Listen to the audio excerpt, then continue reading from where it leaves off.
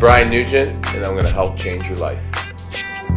I think with Brian is that you need to be all in, and you need to take risks, and you need to be okay failing, and you need to be okay crying, and you need to be okay letting yourself go to him. I think what I was going through in my life at the time was that I was not happy with my work, my career, the place I had been for 18 years. And what was the turning point for you when you're like, enough is enough? Feeling really sick.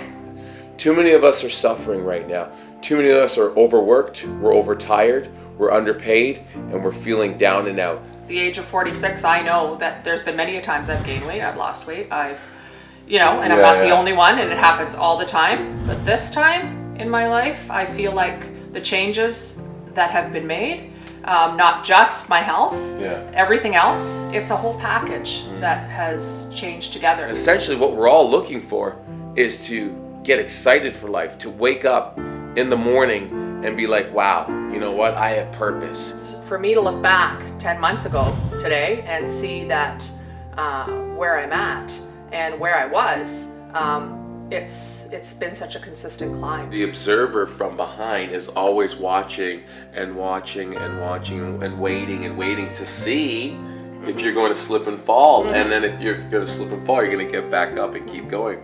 But you've been consistent for so long. Now they're like, okay, I want a bit of what she has. You know, my daughter, she says, Mom, you're my role model, you know, and she's going to be 22 this week, and I want to be that. When I'm working with individuals, I believe one of the reasons why I have such huge success is because I'm heavily trained in psychology, I'm heavily trained in the movement of the human body, physical, and I'm heavily trained in nutrition. And when you bring all those three together, it's this revolving circle of helping people, okay, what are you eating that could be affecting the way you're feeling about yourself and how you're acting? What are you thinking that could be affecting the way you are feeling about yourself, right? And what are you doing with your body? Because I've yet to see somebody really be excited and happy for life if you're not fully engaged in all three of those. Because think about it, if you're eating well, and if you're thinking right, and you're moving your body, great things are going to happen.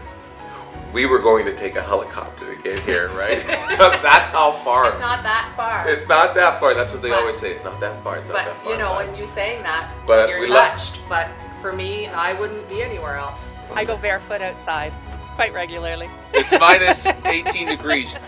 Hands in pocket, boots on, right? And this is how I go outside.